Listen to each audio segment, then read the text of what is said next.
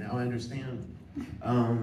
So basically, genesis of the film, my mother, I was making a documentary about my mother, and while shooting it, I found out she was going to get her bat mitzvah, and she was never religious. She was basically raised by two socialist parents who were anti-religion, which was culturally Jewish. So when I found this out, I was kind of shocked, and I related to a friend who said that there's a movie there that I should do like a take on Harold and Maude, where this woman who wants her bat mitzvah in her older age falls for the younger cantor or rabbi.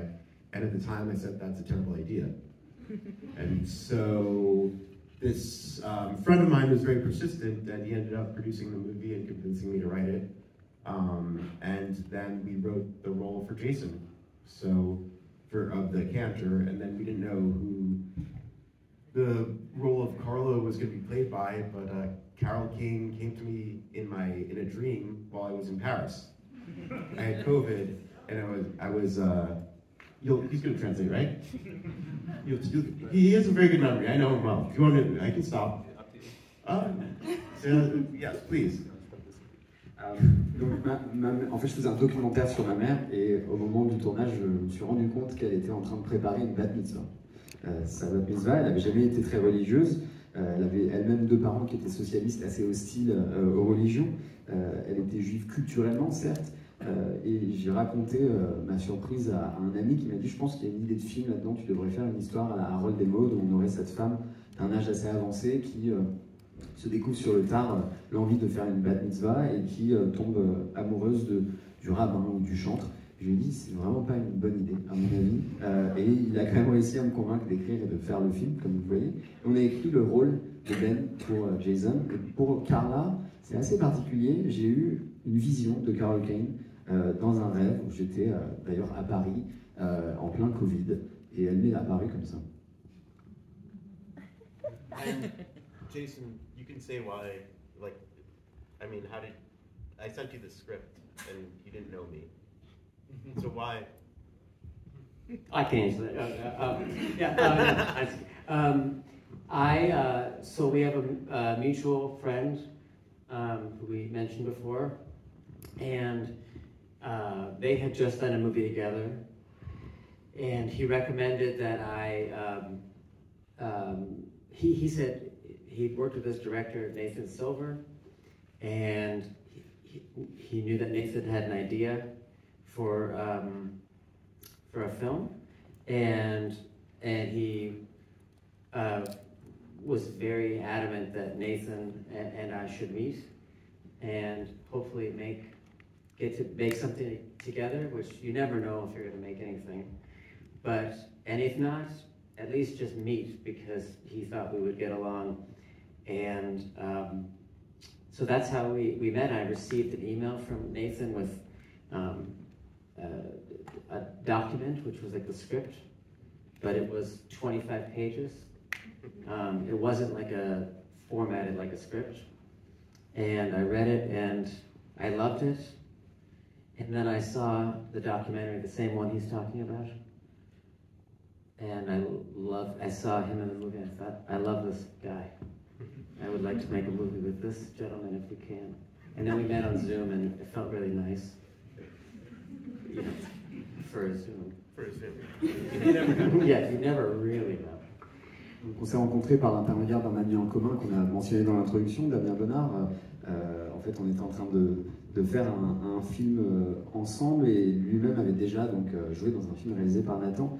Et il m'a vraiment poussé à aller travailler avec Nathan, et il m'a dit je pense que Nathan a une idée de long métrage dans lequel tu pourrais jouer. Et il a été vraiment persistant pour qu'on se rencontre. Et puis moi je me suis dit, voilà, on ne sait jamais, on peut se rencontrer. Damien pressentait qu'on allait bien s'entendre, et il m'a envoyé un mail. C'était un document qui devait être un scénario mais qui faisait 25 pages, qui n'était même pas mis en page comme un scénario, et j'ai adoré. Ensuite j'ai regardé le documentaire dont Nathan parlait sur sa mère, et on le voit dans le documentaire, il se met en scène lui-même, et je me suis dit, mais en fait j'adore ce gars, j'ai envie qu'on travaille ensemble. Et on a fait une visio, et ça s'est bien passé, ce qui est rare pour une visio. And also, one more thing is, part of the email about the movie, was the way he wanted to make the movie. The approach to making the movie was basically, he said, this is a rough idea, this is a starting point, but the idea is that if you're interested in this movie, you and myself and my writing partner can begin talking about it and kind of building it. And so I think that was like another year or so of just meeting on the computer, and Nathan just being amazing and listening and us talking and collaborating. And then we really tried to build it, and then when we'd go to shoot it, part of the idea too is that, you know, it's you're prepared, you've got the scenes figured out, but it's really about what's going to happen in the moment. And so, you know, it's a tremendous amount of even sometimes we would do a scene in multiple places. Sometimes I feel like we would try a scene here or try part of a scene here.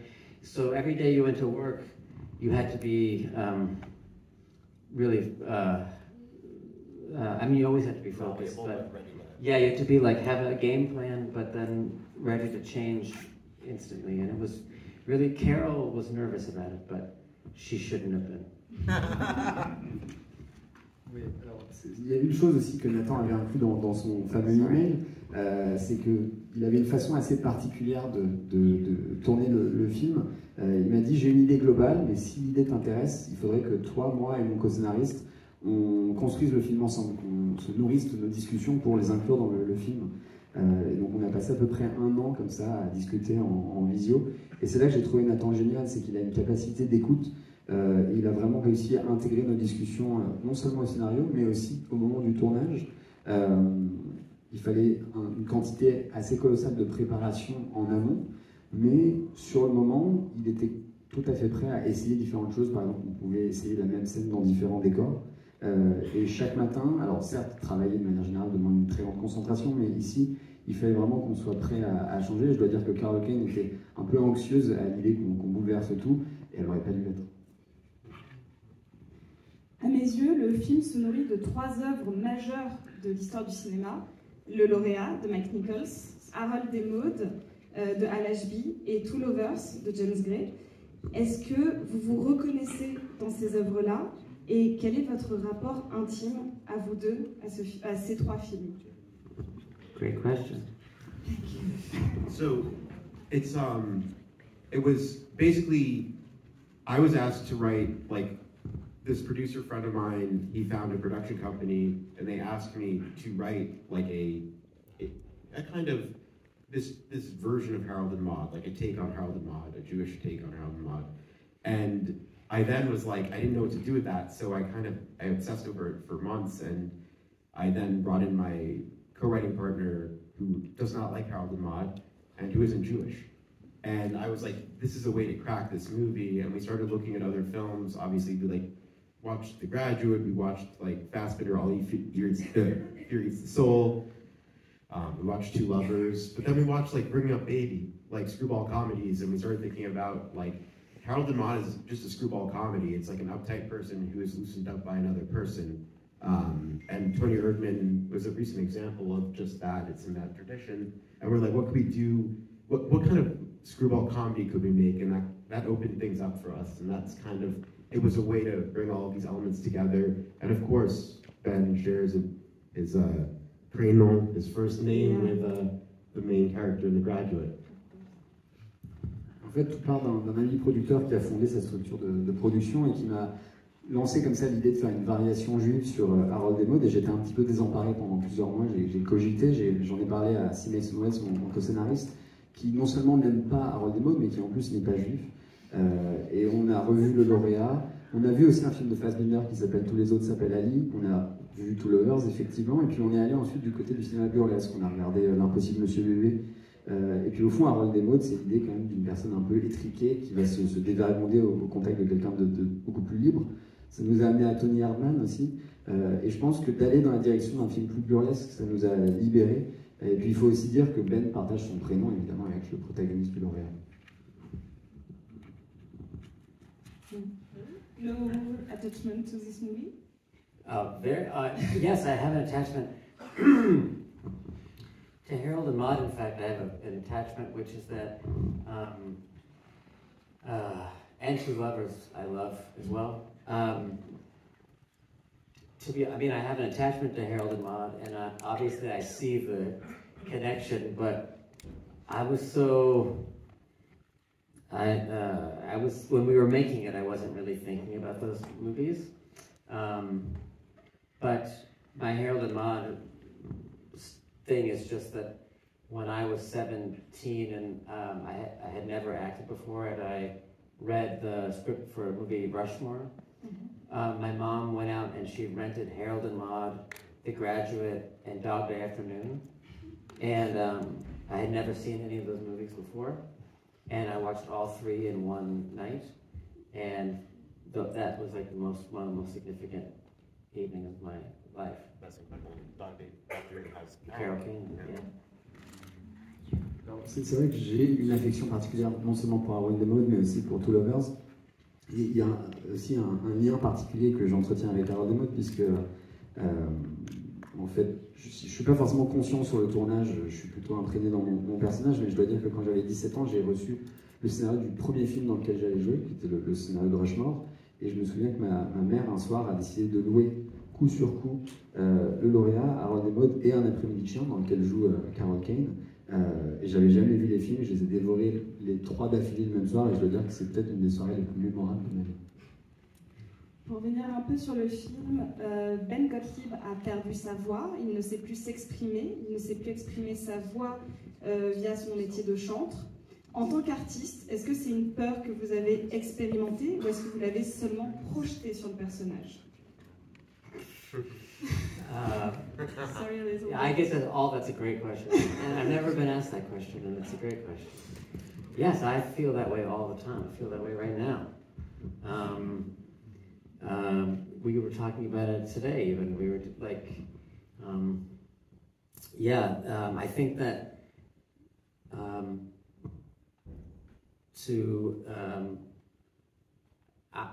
I think, and I've had these moments in my life as well where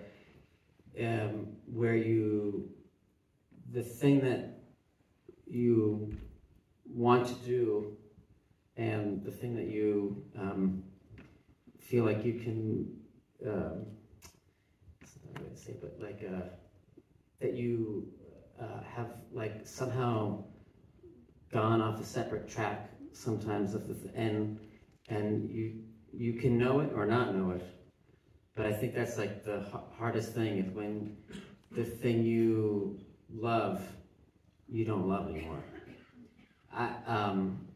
In any part of life, and so I think Ben has come to a place where he's supposed to be helping other people, and he's not really sure he can do that because he doesn't even know if he can get behind it. And I think that's got to be a very scary place to be. People coming to you for advice and help, and you don't even know if you believe in what you're saying, or if there is help. You could just say whatever you thought was the best part.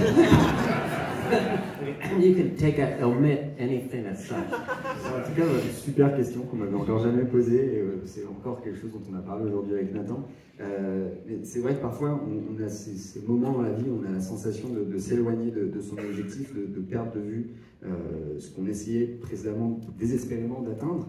Et soit on en a conscience, soit on n'en a pas conscience. Mais je pense que le plus dur dans la vie, c'est effectivement quand on perd la passion pour quelque chose, quand on perd la foi en quelque chose, peu importe quel aspect de votre vie ça puisse concerner. Et mon personnage, il se retrouve à un moment très difficile où il doit aider les autres, il doit aller vers les autres, mais il est incertain en sa propre capacité à y parvenir au fond. Il est tellement pétri de doutes que ça en devient effrayant. Les gens viennent vers lui pour lui demander conseil et lui-même ne sait pas s'il croit en sa propre parole. Very cheesy to say. Can I say something very cheesy from us?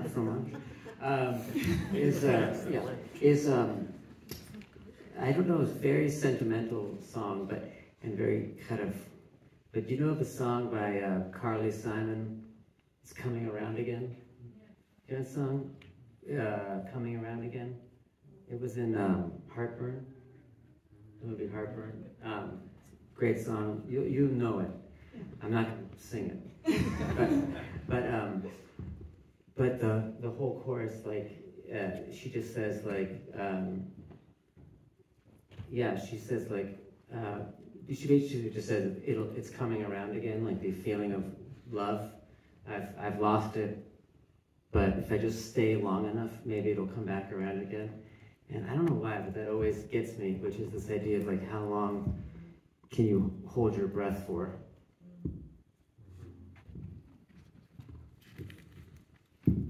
Si je peux me permettre une petite parenthèse, peut-être un peu niaise, c'est un morceau sentimental que j'aime beaucoup, un morceau de Carly Simon qui s'appelle It's Coming Around Again, qui est dans notamment Heartburn, le film de Mike Nichols, que vous avez forcément déjà entendu, et le refrain dit « ça reviendra, le sentiment amoureux finira par revenir si je reste ». Et c'est quelque chose qui me touche parce qu'on se demande combien de temps est-ce qu'on va devoir rester en apnée jusqu'à ce que ça revienne. Nathan, dans vos films, vous privilégiez les plans serrés et les gros plans. Qu'est-ce que cela vous permet de saisir chez vos personnages et vos acteurs? Because of the tight shots and with the close-ups. When do you capture for the actor's performance? So initially, my DP Sean and we were going to shoot this more elegantly. We were going to be on dolly most of the time, and we were going to try and be at a distance from these characters, and every time I saw them, I wanted to get closer, and then I realized, like, Ben, his life is being intruded on. Like, he lives in constant anxiety of other people, because he doesn't want to be around other people, and he has a door that doesn't close. He has a life that's not his own, so of course the camera's going to be intruding on him too. And then with Carol, when you're close to her face, you have her smile. And she has this incredible smile, and you have her eyes. And these two actors, they have such great expressive faces that I wanted to be with those faces for the movie. C'est vrai qu'à l'origine, avec Sean, mon chef opérateur, on avait prévu un style visuel plus élégant, avec beaucoup de travelling assez installé. Et puis, je me sentais trop à distance de mes personnages, j'avais la volonté d'être plus proche d'eux. Ce qui collait aussi avec l'état de Ben, c'est-à-dire que Ben, c'est un personnage qui vit constamment l'intrusion des autres, qui vit dans un sentiment d'anxiété, sa porte est cassée, il a une vie comme ça qui n'est pas la sienne, et on avait besoin que la caméra soit là, à les pieds. Et puis Carol Kane, elle a ce sourire qui est absolument fabuleux, et le gros plan permet de capter ça, de permettre son regard, et j'avais deux acteurs tellement expressifs que, à mon sens, ça justifiait le gros plan. Et Jason, est-ce que c'est une contrainte? Est-ce que ça change son jeu d'être filmé de si près? What? Does it change you? Does it Yeah. change you? Yeah, well, I mean, yeah, well, I will say, Sean Price Williams, who filmed the movie, that was another big part of why I did the movie. I had made another movie with him, 2 movies with him before, and he's a real artist. And Nathan, you know, that was early on. Nathan said, Sean's going to make this movie, and it's always exciting to work with him. He's very unusual in that he kind of approaches the work not more like an actor, but he reacts to what's happening, and so you could do one take and the camera's like this, and then you do the next take and the camera's like on the water bottle. you know, and so and the way Nathan set up the set was that everything could be filmed at any moment. For instance, there's a scene when Carol says, I'm going to go downstairs, and then she just lays down on the ground. She just made that up. But on a normal movie set, I feel like there would have been like lights and wires and cables there. So the camera would not have been able to go there. But because of Nathan and the way he set up the thing, the camera can go anywhere at any time. And so you really have to be like ready. And so Sean's really more like an actor. So the truth is, I can't necessarily tell what is going on. I'm just trying to do my best to like dance with him as well. But we shot the movie on film, and I'll say that there's nothing better than being when the camera's kind of near you and you hear like, it's a very relaxing feeling. Je dois dire que donc Sean Price Williams, qui est le chef opérateur du film, est aussi une des raisons pour lesquelles j'ai voulu faire ce film. On avait déjà collaboré sur 2 projets et c'est un artiste vraiment entier. Et quand Nathan m'a annoncé qu'il allait être un de nos collaborateurs, j'ai trouvé ça extrêmement stimulant parce qu'il a une façon très inhabituelle de travailler.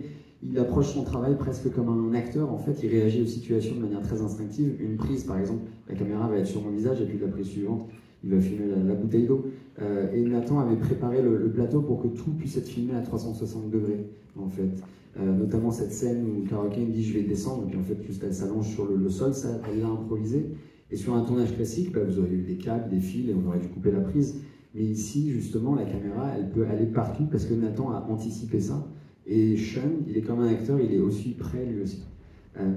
Donc je ne sais pas si ça change ma façon de jouer, en tout cas je pense que je fais au mieux et il faut danser avec le chef opérateur. Et puis je dois dire qu'on a fait ce film en pellicule et quand la caméra est près de vous, vous entendez le bruit de la pellicule en train d'être imprimée et je pense que c'est un des sons qui me détend le plus. Tu n'as pas refait le son. Jason, de Wes Anderson à Sofia Coppola, en passant par Edgar Wright, vous avez souvent joué des personnages hauts en couleur dans des univers assez peu ancrés dans la réalité. Est-ce que ça a été...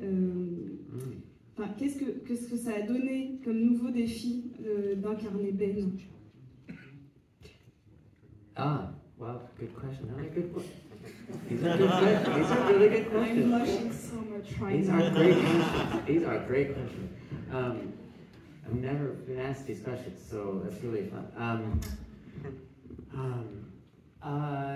Yeah, well, you know, I don't know about reality or not reality, but I will tell you that the hardest thing for me was most of the time when you're working on a movie, I have found that the director will say, faster, do it faster, do it faster.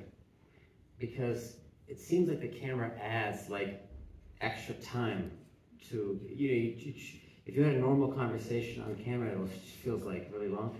Well, Nathan just kept saying, Ben is like weighed down and slow. So these scenes take way longer between answering the questions. Don't move fast. Walk slowly. Your feet are heavy. Like everything is heavy.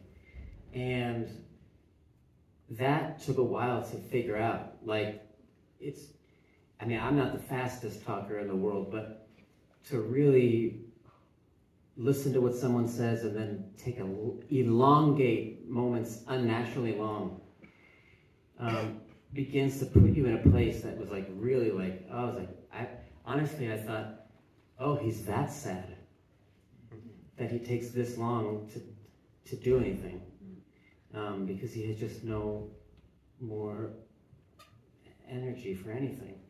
And so that was the most challenging thing, was Nathan really like pulling back the tempo.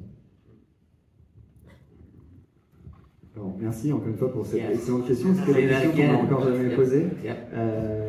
Alors, je pense que le plus dur sur le tournage, effectivement, c'est que on a tendance à vouloir aller vite et la caméra, elle a tendance à ralentir un petit peu les choses. Et Nathan, justement, dans sa direction d'acteur, me disait, Ben, c'est quelqu'un qui est ancré et ça le ralentit. Donc, il faut que tu sois encore plus lent à la détente. Quand on te parle, par exemple, dans ta façon de traîner les pieds, tout doit être pesant. Et donc il faut mettre encore plus de temps qu'on aurait mis en réalité. Alors déjà que je ne suis pas forcément une mitraillette dans ma façon de parler, mais là il fallait encore plus rallonger au-delà du naturel ces temps de latence. Et c'est à ce moment-là que je me suis rendu compte, oui, en fait j'incarne un personnage qui est vraiment triste, qui n'a plus aucune énergie. Et donc le défi, c'était vraiment avec le temps d'arriver à étirer ce tempo jusqu'au maximum. Question. Je fais une dernière, a last one. One more good question. One more good question. Pour revenir sur le lauréat, La fin de votre film, pour moi, fait référence à la fin du lauréat. En tout cas, il y a une similitude. Dans le lauréat, nous nous arrêtons là où la vie des personnages commence, mais c'est triste et amer. Est-ce que vous voyez votre fin comme une réécriture joyeuse? I never thought of it like that, but I like that interpretation.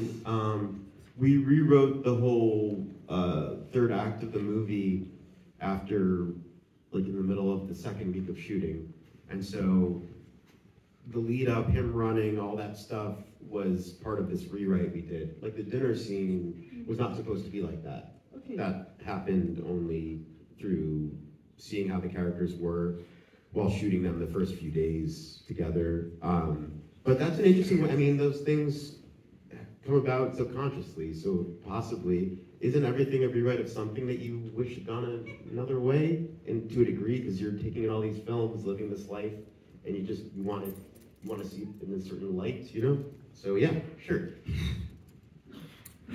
Alors j'avais jamais vu les choses comme ça, mais effectivement, on a complètement réécrit le troisième acte du film en plein milieu de la deuxième semaine de notre tournage. La scène notamment où Ben commence à courir à la fin, ça c'est une chose qui vient de cette réécriture. La scène du dîner elle-même devait être assez différente. Simplement qu'on était en train de découvrir nos propres personnages au fur et à mesure de notre prise de contact avec eux au moment du tournage. Et je pense qu'il y a quelque chose d'un peu inconscient. Et puis de manière générale, toute forme de création est une réécriture de quelque chose. On a tellement emmagasiné de films et de références, et on voudrait que les choses soient un petit peu différentes, et on voudrait les éclairer à la lumière de ce qu'on a vécu nous-mêmes. Thank you. On va passer aux questions du public, s'il y en a. Allez, soyez petits.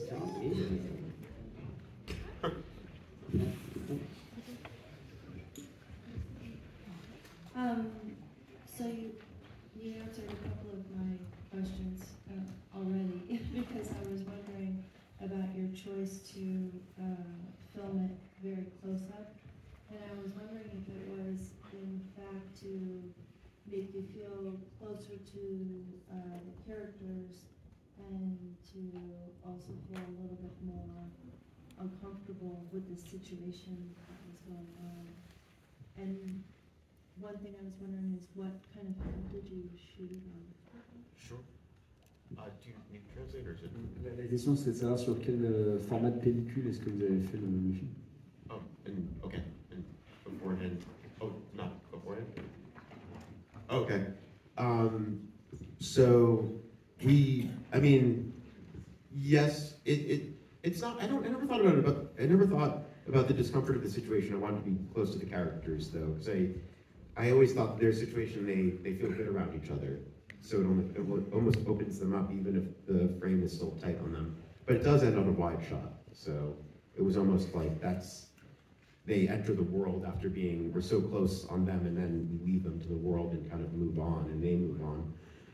We shot on 200T stock, Kodak 200T, and we pushed to 2 stops because we were like we were looking at these like Soviet films from the 70s, and they would, like, you know, like Kira Mortova would shoot these like very bleak landscapes, but there'd be a joy to all the characters and there'd be a warmth in them, and we were trying to get this look of those kinds of films. We wanted it to look warm somehow, even if the landscape were bleak.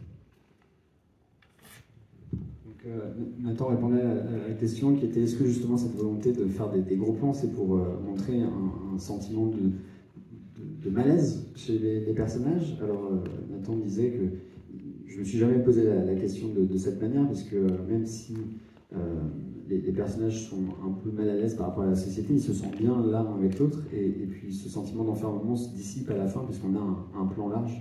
On finit le film sur un plan large au moment où les personnages rejoignent le monde qui les entoure.